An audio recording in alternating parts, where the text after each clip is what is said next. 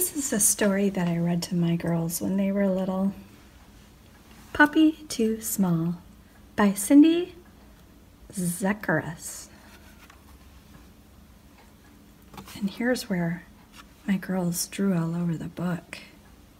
I must not have saw that until it was too late. "I'm too small," wailed Puppy. "I can't reach the doorknob." "But you can reach the cookies on the table," said Mouse. "Please share one with me." And Puppy did. Mouse couldn't reach that one, could he? "I'm too small," wailed Puppy. "I can't pull my toy box." "But you can pull my wagon full of dear ones," Mrs. Bunny said. "Would you?" And Puppy did. "I'm too small," wailed Puppy. "I can't climb the tree." "But you can swing from it," said Squirrel. Please swing with me." And Puppy did. "I'm too small," wailed Puppy. "I can't dig a hole big enough to play in." Chipmunk said, "This is just right for my acorns. Will you let me use it?" And Puppy did. "I'm too small," wailed Puppy.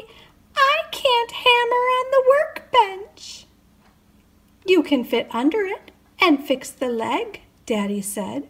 "Will you?" And Puppy did. "I'm too small," wailed Puppy. "I can't carry my chair." "But you can carry my sewing basket," said Grandma. "Please do."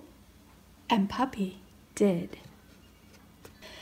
Mama helped Puppy get ready for bed. "Today," she said, "you have reached a cookie on the table, pulled a wagon full of dear ones, swung on a swing, dug a hole for acorns, fixed a leg on the workbench, and carried a sewing basket.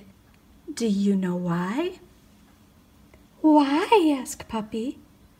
"Because you are just the right size," said Mama. And she gave Puppy a hug and a kiss and a squeeze. The end. So many times we think we're too small and we can't do anything.